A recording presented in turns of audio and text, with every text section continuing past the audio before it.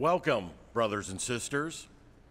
Also, a welcome to our friends, family, and travelers that are with us this morning. Welcome to the Brentwood Church of Christ morning worship service on this Lord's Day. We will mingle our hearts and voices in song and prayer. We will share the Lord's Supper to remember the death, burial, and resurrection of Jesus Christ. Just as iron sharpens iron, so one man sharpens another. Let us begin with a prayer. Our Father in heaven, we thank you for your kingdom which has come that we are part of. We thank you for the loving kindness that you have shown us in this congregation. We ask you to continue to guide and bless our leaders, our elders and deacons, and especially be with our teachers who instill in the young an interest and yearning for your will, your way, and your life. We ask that you would be with us each and every day this week as we begin our morning with a prayer, and that we show an example. We are a light on the hilltop to the world, to our neighbors, and to our friends around us. Help us to always hold dearly in our heart the loving kindness that you showed to us in bringing your Son to this world, him dying on the cross and being risen the third day. And help us to always hold dearly in our hearts his promise that he will return one day for us. Be with us the rest of this hour as we worship you, we break the bread and drink the cup. This we ask in Jesus' name, amen.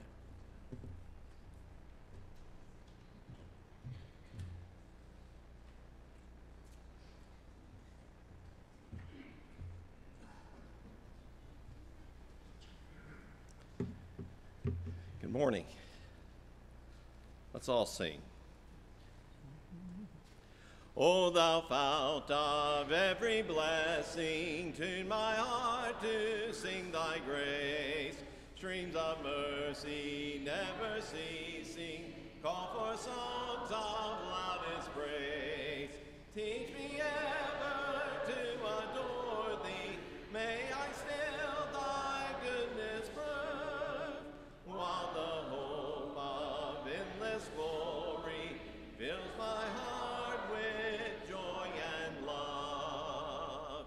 Here I raise my Ebenezer, hither by thy help I come, and I hope by thy good pleasure safely to arrive at home.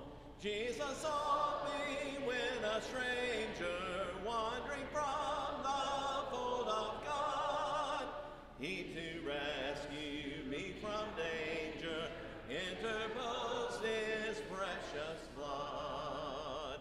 Oh, to grace how great a debtor daily I'm constrained to be. Let thy goodness like a feather bind my wandering heart to thee.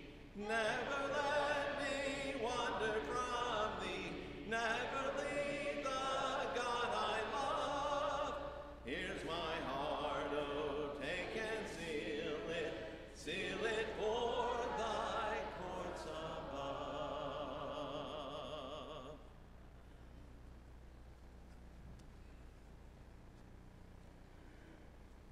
Our next song will be Walk With Me.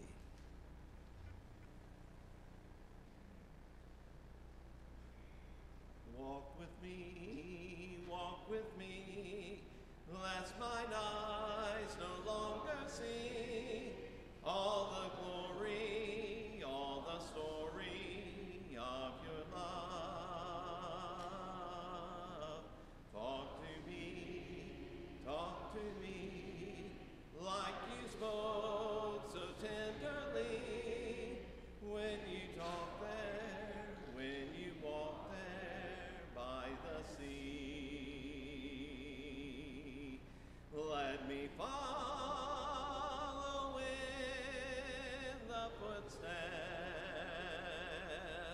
that trod the shore of Galilee. Let me learn to pray like he did in the garden of Gethsemane. Take my hand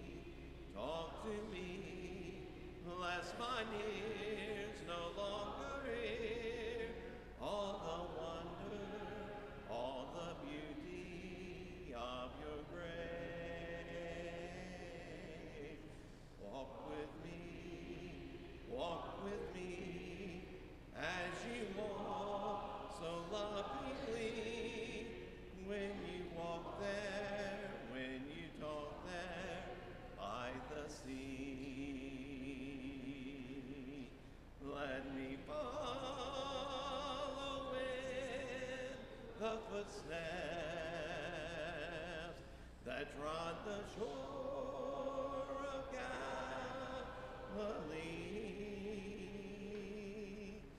Let me lean to bread like he did on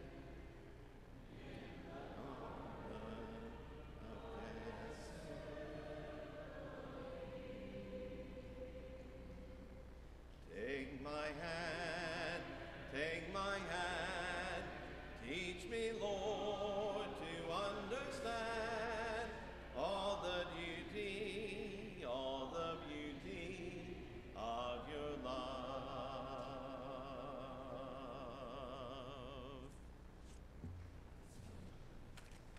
This morning, Brother Gary Orr will be bringing us a short message prior to our partaking of the Lord's Supper. Before we do that, we're going to sing the first, third, and fourth stanzas of Near the Cross.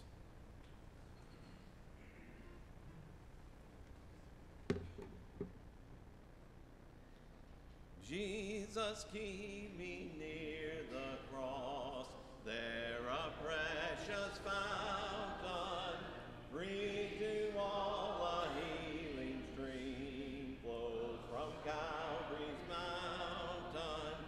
In the cross,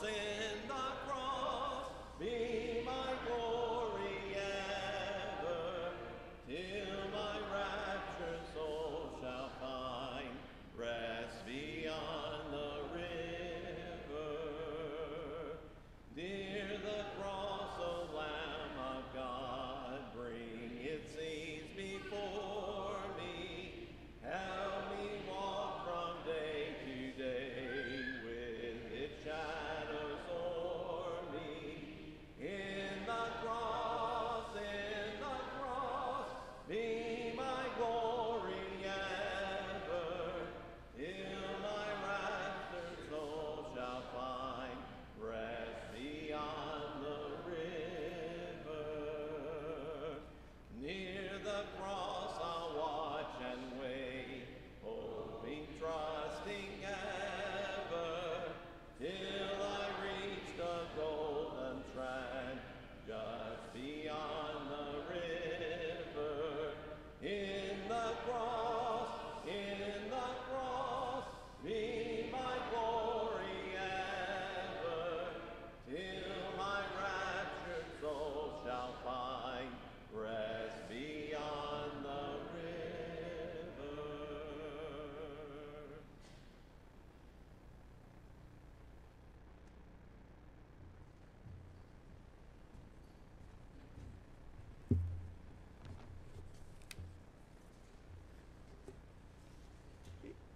If you have not got the bread and the fruit of the vine, please raise your hand and somebody will get that for you.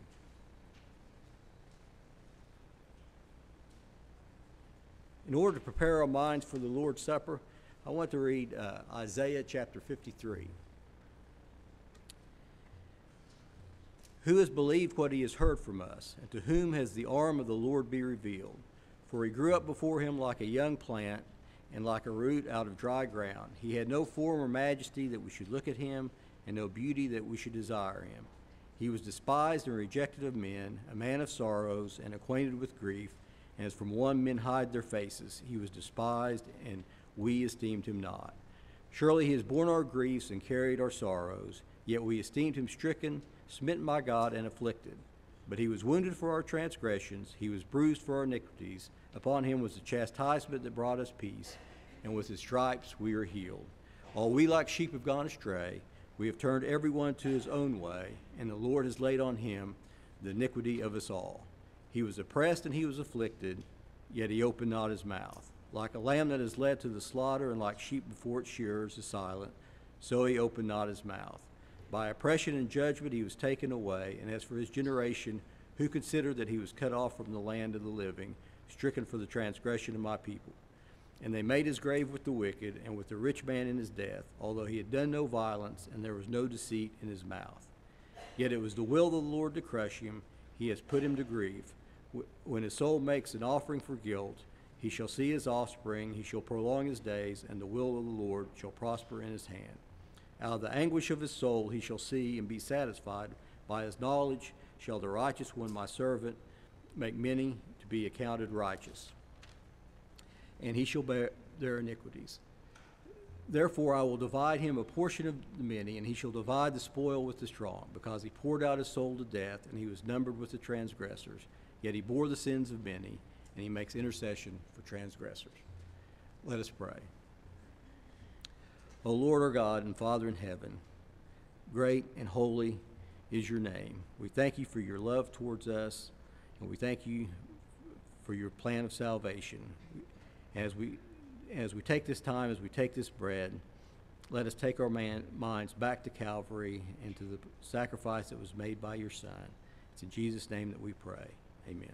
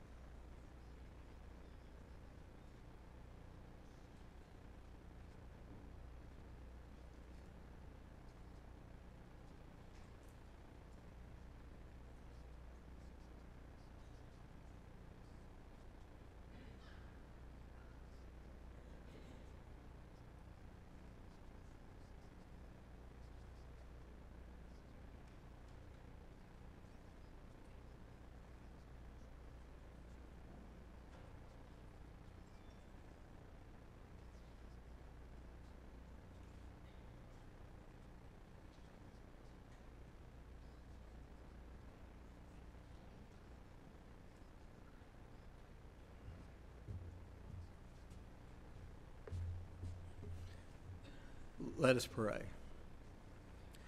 O Lord, we continue our thanks for your love, and we continue our thanks for the love of your Son who came to this earth and died. And as we take this fruit of the vine, may we remember the covenant for the forgiveness of our sins. It's in Jesus' name that we pray. Amen.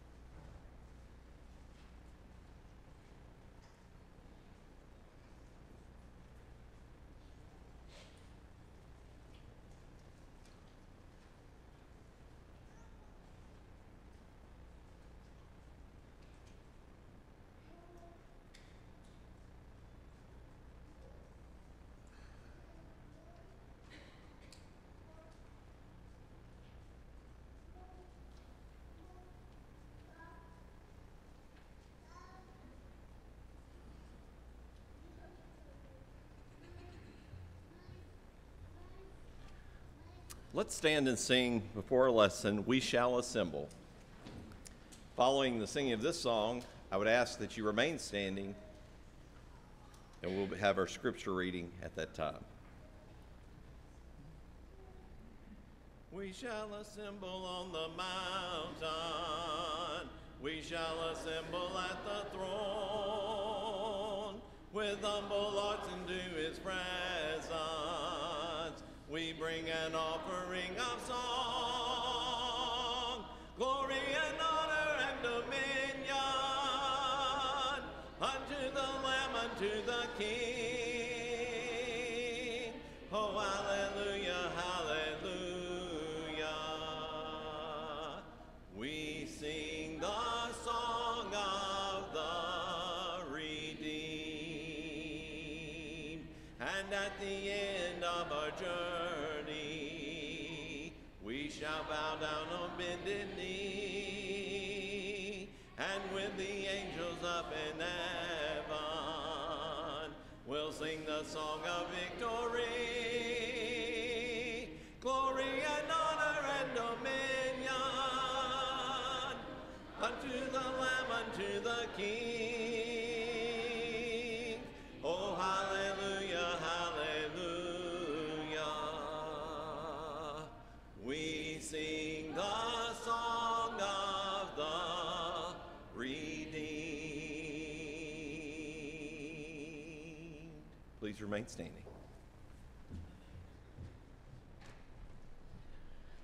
Well, good morning. Our scripture reading this morning will be taken from Esther 4. It's a fairly long reading, and so if some of you need to sit down, you can feel free, but otherwise, let's go through this. The very first verse starts off with Mordecai hearing these things and tearing his clothes. Well, I had to know what was before that, so just a quick synopsis of what was going on. The children of Israel are under persecution under the Persian Empire right now.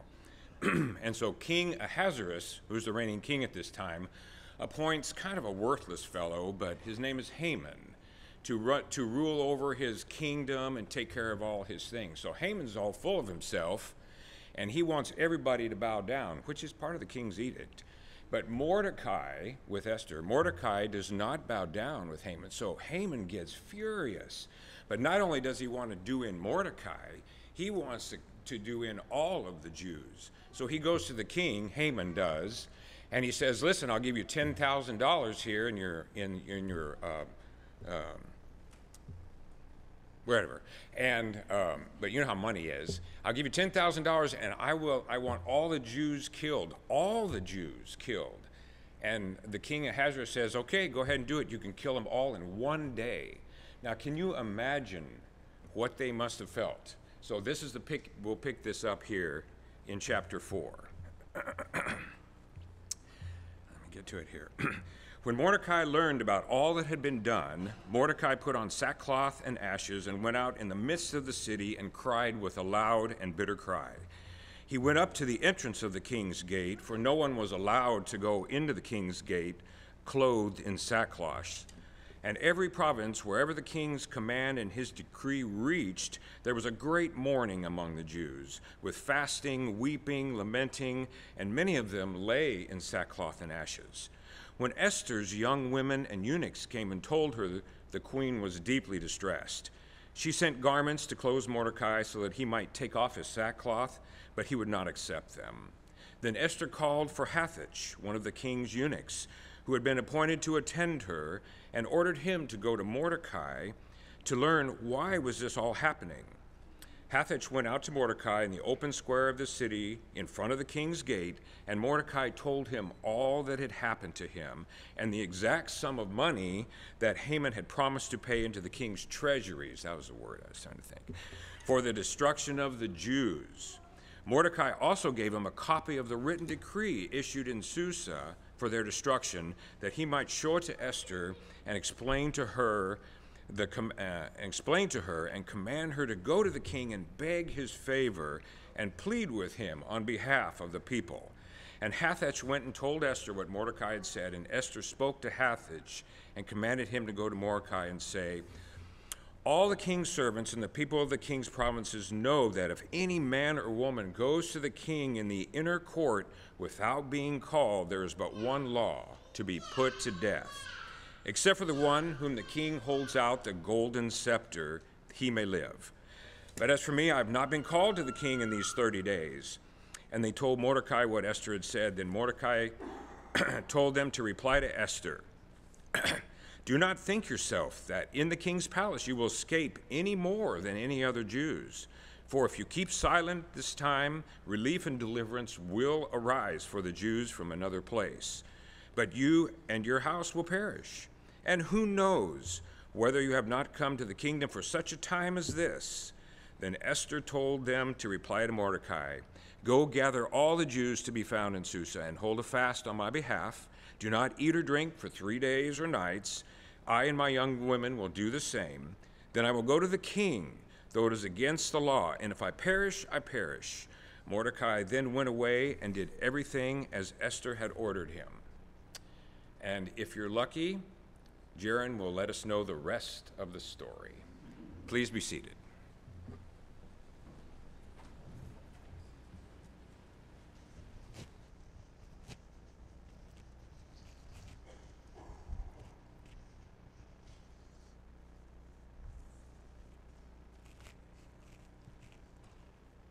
Good morning. I should have just given Wes the first 2 pages of my notes. He summarized it perfectly for me. It's always a pleasure to be given the opportunity to come and speak before you today. If you will, keep your Bibles open to Esther chapter 4. We'll be spending most, if not all, of our lesson within this chapter. And so I was asked on Thursday if I could step in because Stephen was out sick. And I was sitting there trying to figure out what I wanted to talk on. And there are 2 things that kind of have been sitting on my mind a lot lately, and I kept kind of coming back to, so that's what we're going to look at today. And that is this concept of faith versus fear and how it relates to the book of Esther. I heard it said once that the definition of faith and the definition of fear are the same. Believing that which you cannot see will come to pass. Again, the definition of faith and the definition of fear are the same. Believing that which you cannot see will come to pass. The difference is one drives us to action, while the other drives us to avoidance. As I was reading through Esther, this statement kept coming to my mind and how it plays into the plot of this story. Each moment there are key decisions made and key circumstances that happen which lead to the deliverance of God's people. But it all hinges on the actions and the faith of Mordecai and Esther. And so we're going to look through and kind of key in on this moment, Esther chapter 4, and see how this concept of faith and this concept in fear play into how this story looks and how it ends. And so how did we get to where we read? Wes summarized this pretty well, but leading into chapter 4, what do we have happening here? The Jews are in captivity. They're taken to a land of Persia where a man named Ahasuerus is ruling. And the book opens with Ahasuerus throwing a massive half-year-long party to show his wealth, to show his generosity. And during this, he invites the queen to the party to show her off. And she declines, though, which makes him angry, and in his rage, he decides to fire her as queen. Chapter 2 leads into him searching for a new queen because he realized he wanted one there. And he starts a beauty pageant for all the young women in the area, of which he would pick the one that he found most beautiful, that pleased him the most. And as he's going through this, we're introduced to 2 Jews that lived in the area, one named Mordecai and his niece Esther. So Mordecai, we find, enters Esther into this competition to become queen. He forbids her to tell of her background and nationality. And then we find later on that Esther is chosen to become queen. Everything is looking to go relatively well. However, in chapter 3, we find a turn for a worse. A man named Haman is introduced. He's a high-ranking official with a relatively big head. The king elevates him to second in command, and because of his position, puts out an edict that all men should bow.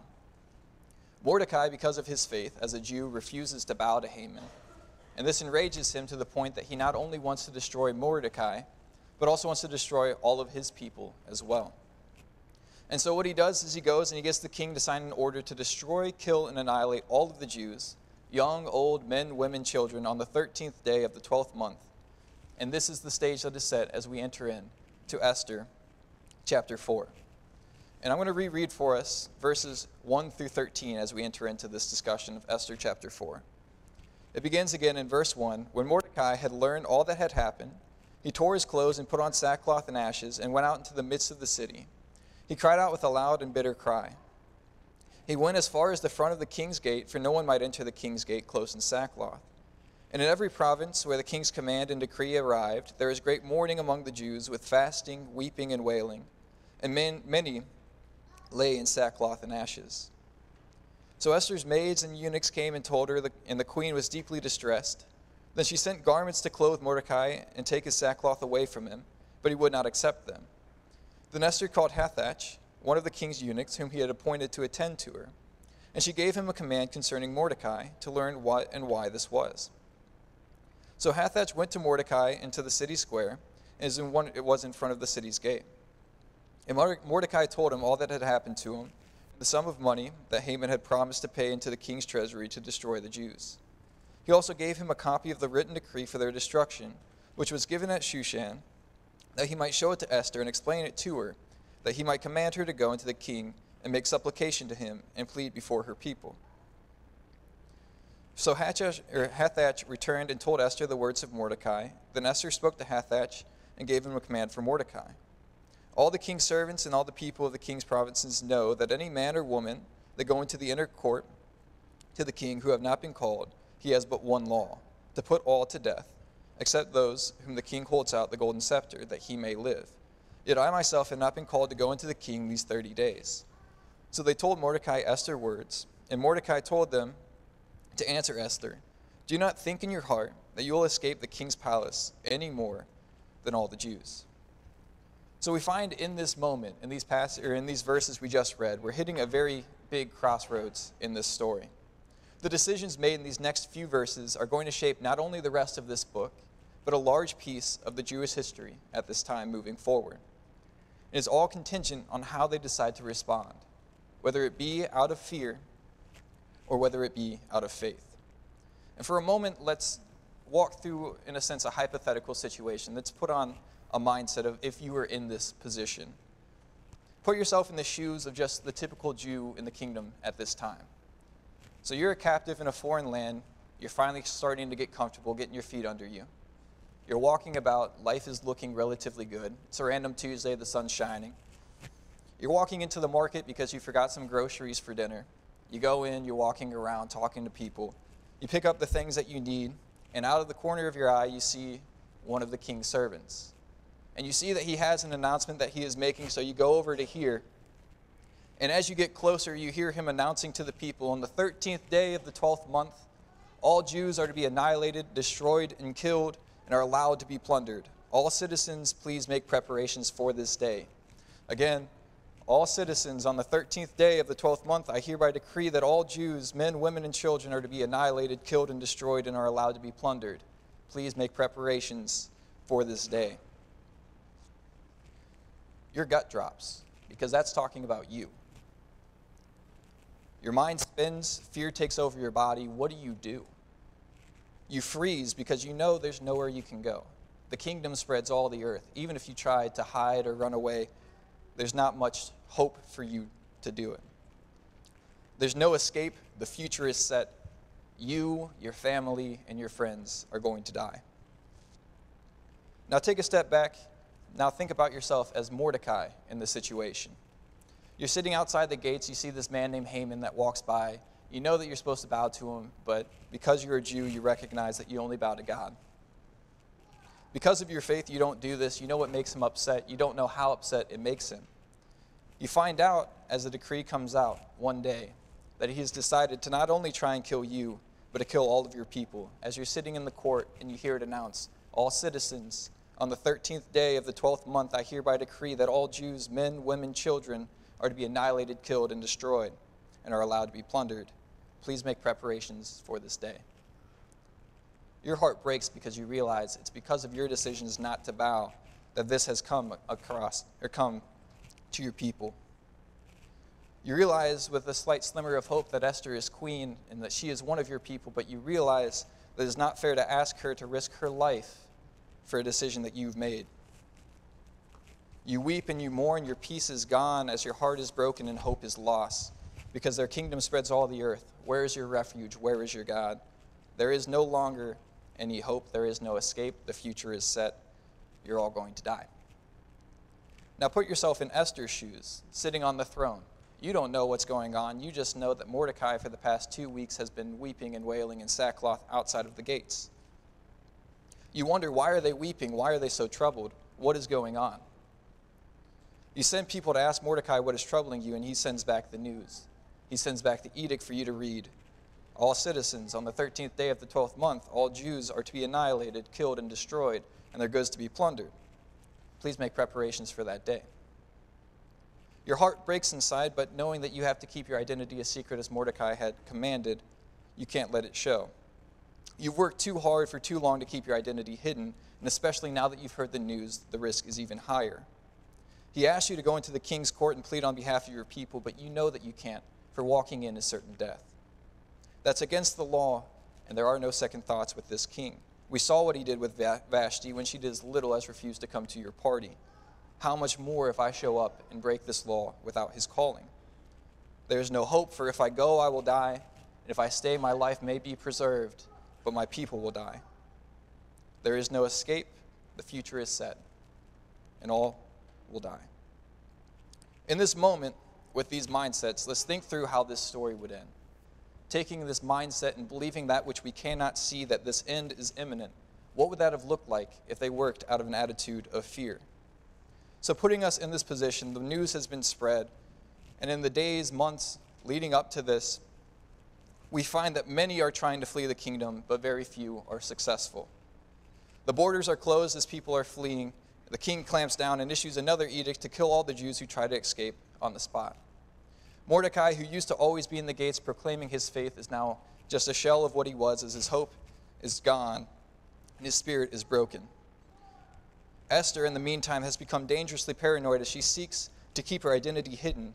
And the words of Mordecai echo in her head in verse 13, where he says, "Do not think that because you are in the king's house that you alone of all the Jews will escape." Wherever she looks, she sees those who she thinks knows about her secret, and she slowly drives herself mad. All of those around her are wondering what has become of that beautiful and kind woman we once knew. Finally, the day arrives and the slaughter commences. Mordecai doesn't even try to fight back, for his spirit is broken, and he is ready for his fate. A people that Esther could have saved all fall, thousands upon thousands upon thousands. And this thought haunts her day and night, driving her further and further into the sadness and madness. She can't go on, and she comes to an untimely end, weeping, telling a servant, and facing his fury for not revealing her identity. And thus is the story of Esther. This is the story told through the mindset of fear, where they believed what they could not see would come to pass, and with death staring them in the eyes, they looked their fate, and they saw it as something that was imminent, and let hope be lost. It's a very sad end. But luckily, this is not how the story plays out. If you will look back at Esther chapter 4, we'll be reading verses 14 through 17. Again, Esther chapter 4, verses 14 through 17. We pick up with Mordecai talking, "For if you remain completely silent at this time, relief and deliverance will arise for the Jews from another place, but you and your father's house will perish. Yet who knows whether you have come to the kingdom for such a time as this?" Then Esther told them to reply to Mordecai, "Go and gather all the Jews who are present in Shushan and fast for me. Neither eat nor drink for 3 days, night and day. My maids and I will fast likewise. And so I will go to the king, which is against the law, and if I perish, I perish." So Mordecai went his way and did according to all that Esther had commanded him. And so we see here how they acted through faith.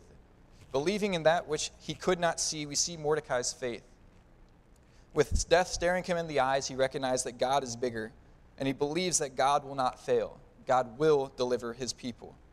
His faith recognizes the situation and drives him to take action. He sends word back to Esther telling her, "No matter what you do, we will be delivered, whether through you or through other means. But what if you were placed here for such a time as this?" And we see what his act of faith does then in Esther. In verses 15 through 17, we see how her mindset shifts. In verse 11, we have her bringing word back saying, "If I go, I will certainly die. I will not go."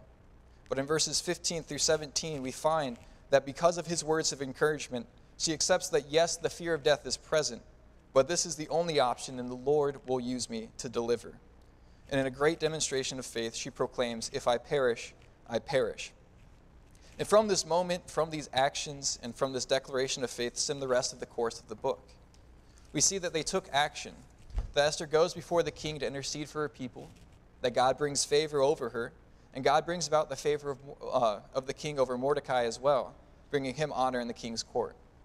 Thus, through their faith and through their action, God puts them in a position to change the course of history, to write a law that will let the Jews fight back, preserving their lives and overcoming their enemies. And when that day finally arrives, we find that these acts of faith then stir on the Jews to act in faith and overcome through the grace of God, turning the initial intent of the proclamation on its head, leading to Haman and his house being destroyed rather than Mordecai and his people. We find that through their faith, God used them to bring about the deliverance of his people, proclaiming his power and his glory over all through them. They believed fully in what they could not see, an end where God is glorified and his people are delivered. Then they took action, and God glorified himself in them through it. And so, how do we take this story and this mindset, and how do we apply it to ourselves? I once read a book called The Pilgrim's Progress by John Bunyan. He's an old Christian writer. And one of the quotes, I adapted it a little bit, goes along the lines of this: "It is better to walk forward with the fear of death and the hope of deliverance than to stay where death is certain." We find this shown with Esther as she moves forward with the fear of death going before the king, but knowing that God would deliver, rather than staying and doing nothing where death is imminent. And taking on this mindset is what we need to do as people. And these words are great for me to tell you, but it's very difficult to walk this out. It's all well and good for me to come up here and say that we are to act in faith, that we are to move forward and march on, to be the foundation of faith as Mordecai was, setting the launching pad for others to take action, or to be like Esther, walking in the face of death and delivering her people. But it's hard to come up here and tell you to do something that I'm not very good at myself. More often than not, for myself, I have found in these situations played out much more like the first scene that we've painted. For fear of the things much less than death, I've stood back and watched people continue on a path to destruction rather than standing up. You felt the weight of knowing just maybe God has placed you here to intersect someone's life at this moment, to bring them deliverance from something much greater than simply a physical death. But for fear of things much less than dying, I've oftentimes stood back and watched those who could have been delivered continue on a path to destruction. I know that if I remain silent, God will bring deliverance from another place because he is greater than any of my unbelief. But what if we were put here for such a time as this? My position as a child of God doesn't protect me from this responsibility as it didn't protect Esther to be queen from her responsibility. If anything, it adds to it. If I remain silent, God will deliver his people and it will rise from another place, for he is bigger than unbelief. But it doesn't bring much comfort for finding when Mordecai addresses this in his statement. He says, "If you remain silent at this time, relief and deliverance for the Jews will arise from another place, but you and your father's family will perish." An equivalent for this for us is James 4:10. "He who knows to do good and does not do it, it is a sin." I say all that to say this, that we have a calling to bring deliverance, the deliverance of God to the people around, testifying as Peter testified to all, be saved from this perverse generation. We're blessed with the fact that even in the worst circumstances within this country, the worst that we have is much less than the fear of death. What is keeping us, and what is keeping us frozen in fear? What is holding us back? And again, for this, I can only speak for myself. For fear of destroying a relationship that I may not know how to handle, for fear of no longer being preferred in their sight by saying the hard things, for fear of having to actually take a stand on something that I disagree with, for fear of confrontation, for fear of the awkwardness between me and whoever that discussion may be with. The excuse is very easy on the other end of this as well. Believing that which I cannot see will come to pass, I tell myself that my words will mean nothing anyways, that I cannot change their mind, that they're going to do what they're going to do, whether I say something or not. And with all of this, I can avoid the discussion, I can skirt around, I can remain where death is certain and leave them on their path to destruction. And that is why this chapter, this lesson in this story has weighed so heavy on me, and why I bring it to you today. This is a call for both myself and for you to take courage, as Esther did, to be bold, to stand in the face of fear, and to act. To realize that God will bring deliverance for his people, but how does he do it? He does it through you. He does it through me. He does it through our faith. Let this lesson serve as a Mordecai for you to go before the king and to deliver his people as only we can through faith. If you have yet to obey the gospel, this also applies to you all the same. How long will you stay with death, where death is certain? And how long will you avoid answering the call to obey from fear of what may come of it? The path isn't easy. The fear of death certainly lies on the other side of this commitment. It calls for transformation, obedience, submission in ways that you may have never dreamed of. It will challenge you, press you, and grow you in ways that you can't imagine. And it can be and is a very scary thing to take on the name of Christ. Yet even more fearful is to stay where death is certain, where judgment has been pronounced and where there is no escape from the death that is coming except through Christ. So come today and be delivered through Christ and to walk in the grace that only he can give. If we can stand and help you in any way, let God be your guide, let your faith lead to action, and come forward and let us help you as we stand and sing.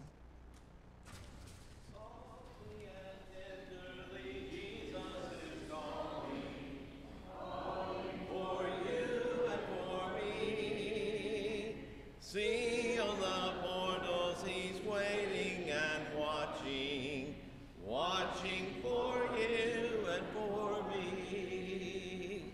Come home, come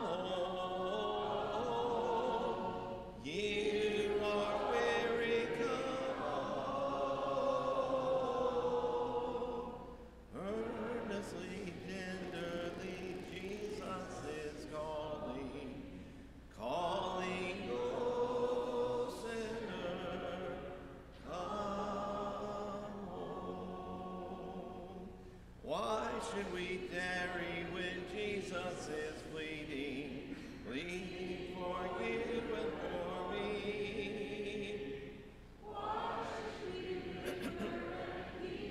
His mercies, mercies for you and for me. Come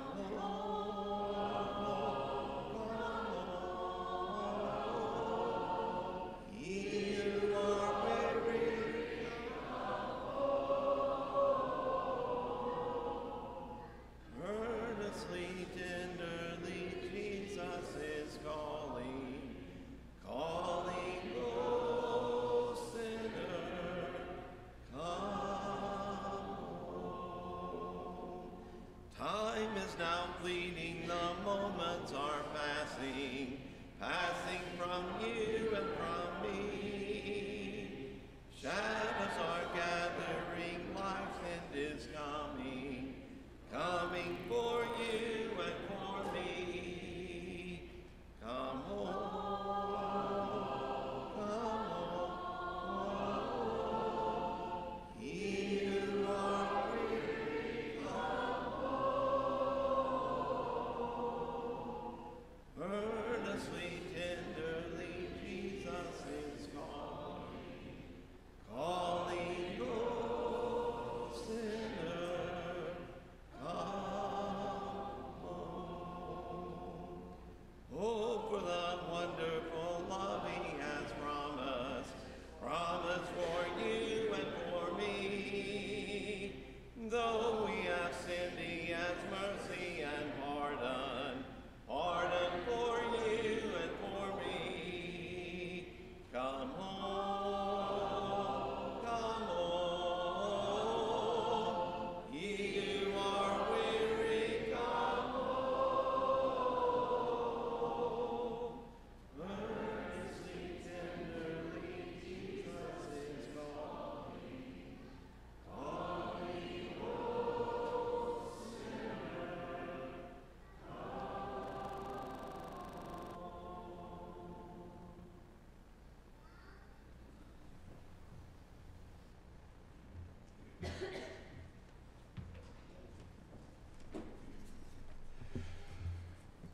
In just a moment, Andrew Sullivan will lead us in a closing prayer. It's so good to see everyone this morning. We do have some visitors with us. We appreciate very much you being here and hope that you can come back and be with us again.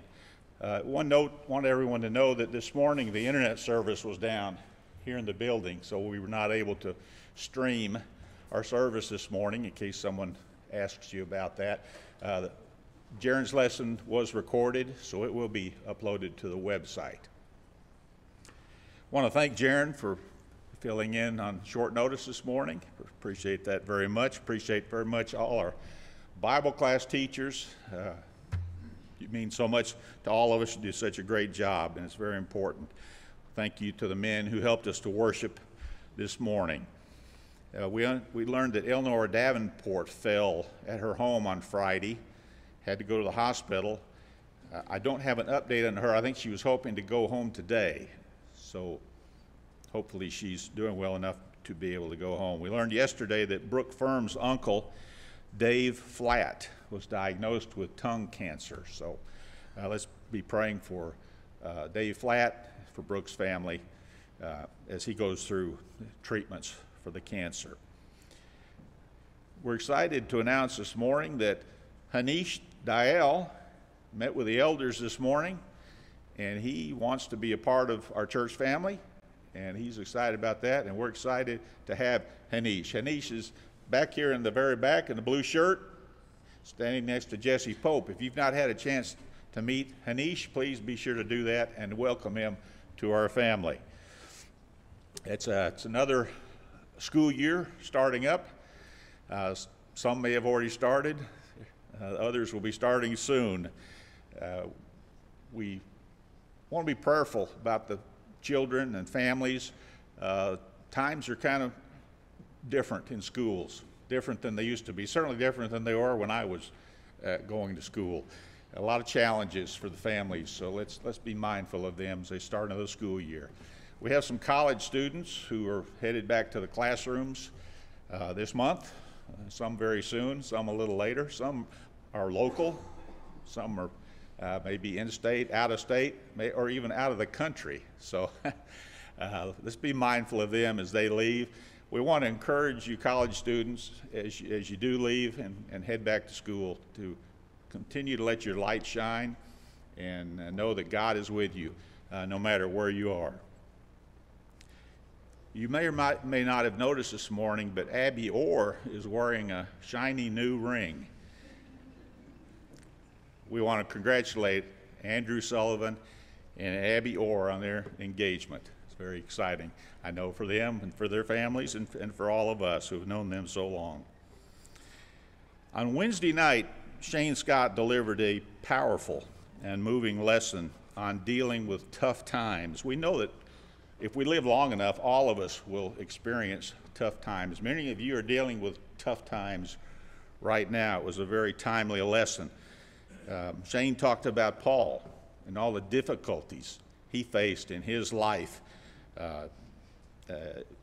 persecutions, both mentally and physically, things that he had to deal with. In 2 Corinthians 12, Paul talked about how he received a thorn in the flesh, and then he pleaded with God 3 times to take it away. And God's response was, "My grace is all you need. My power works best in weakness," which led Paul to say, "So now I am glad to boast about my weaknesses, so that the power of Christ can work through me. That's why I take pleasure in my weaknesses and in the insults, hardships, persecutions, and troubles that I suffer for Christ. For when I am weak, then I am strong." Shane reminded us that when we are going through tough times, if we will go to God, that God will comfort us, and he will humble us, and he will cause us to focus on what is important in this life. Paul also told the Corinthians what a difficult time he and his traveling companions had had as they traveled through Asia. He said, "We were crushed and overwhelmed. We thought we would never live through it. In fact, we thought we expected to die. But as a result, we stopped relying on ourselves and learned to rely only on God, who raises the dead."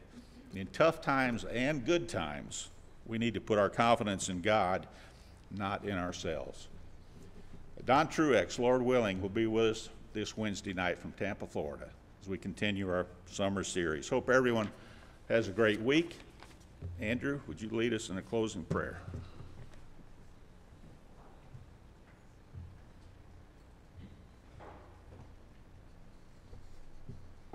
Let's pray. Dear Heavenly Father, we thank you for the opportunity that we've had to worship you this morning, pray to you, sing to you, and hear a message from your word. We pray that with that encouragement, we can strive to serve you in everything we do, that we can share your word with others and bear that out as an example. I pray that as I and many other students here start back soon, whether that be younger kids or college students, that we can take the example that we know we should have and bring that into the classroom and show other people Christ, and take the environment that we're in as an opportunity to help others. As we talked about in class this morning, help us to have the right perspective on life and understand what will truly be fulfilling to us, and seek your will and fear you and keep your commandments, and help us to avoid trying to fill a void with that we might feel with worldly things, and rather try to fill that by seeking you. As we heard in the message this morning, help us to act with urgency in furthering the gospel, and help us to understand the impact that we can have to others around us by our actions and our behavior. Thank you for all the physical blessings we have, and help us to understand that those things are temporary, and that our faith and our confidence should be in you. Be with us this week and keep us safe, and help us to seek you and strive to live with and have the peace and grace that you have promised us. And In all these things we pray in your Son's name. Amen.